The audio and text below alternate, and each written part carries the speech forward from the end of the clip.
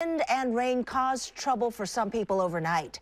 On Northeast Marine Drive and 223rd Avenue, a downed tree blocked the road and caused a crash. Another tree came down and blocked the road on Southeast Thorburn Street. That's where we find Fox 12's Jeffrey Lindblom. He spoke to some neighbors about what they saw. Jeffrey, what are you hearing?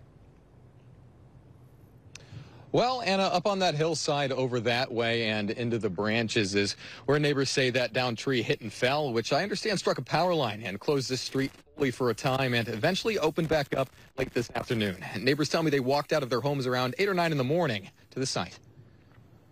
They saw the tree laying across the road. It sort of broke off and it just fell across. It grabbed a power line. And it blocked the road completely. This tree falling is just one of 2 weather-related incidents we're aware of early Saturday morning. As in Northeast Portland off Marine Drive, video captures another downed tree, which led to an accident, prompting a response from the Multnomah County Sheriff's Office, maybe due to an impeded traffic pattern, where you can see some cars and trucks are forced to navigate around the branches and debris. Incidents like this are something Cindy Fontenot has become awfully familiar with, living in Portland for nearly the last decade. Probably about twice a year. There's a lot of trees in this neighborhood, so. And her neighbor a few doors down, Larry Kroll, has been here since 1988 and knows the weather can lead to this kind of thing too.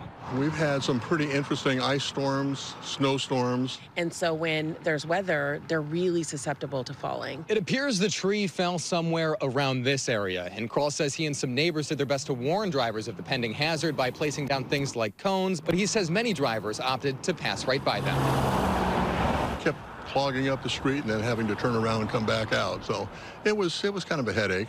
Kroll and Fontenot say this tree knocked out power for a few homes. An experience both of them understand. We've been without power for 6 days, 7 days. And knowing that it can happen at any time, both keep as prepared as they can be. Kroll's got a backup generator, and Fontenot has an emergency kit on hand. Candles, flashlights, hand warmers, blankets, just everything we might need to be comfortable for a couple hours and a couple days. You prepare over the years, you find the weak spots in your system and you go ahead and try to, beef that up a little bit. You just make the best of it. Both neighbors say they're thankful the city got this mess cleaned up quick, which is a mess Kroll says is the nature of the beast living in Portland, encouraging people to maintain their optimism through the windy and wet season. And I think you'll get through it. Even if you're without power for a week, you will get through it.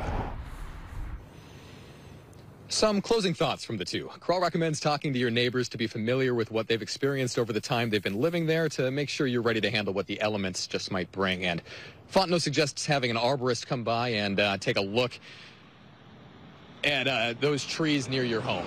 Reporting live from Southeast Portland, I'm Jeffrey Lindblom for Fox 12 Oregon. All right, Jeffrey, thank you. And you can stay connected with the Fox 12 News app. You can get the latest forecasts, live radar, and the latest road conditions all on the go. And the app is free to download.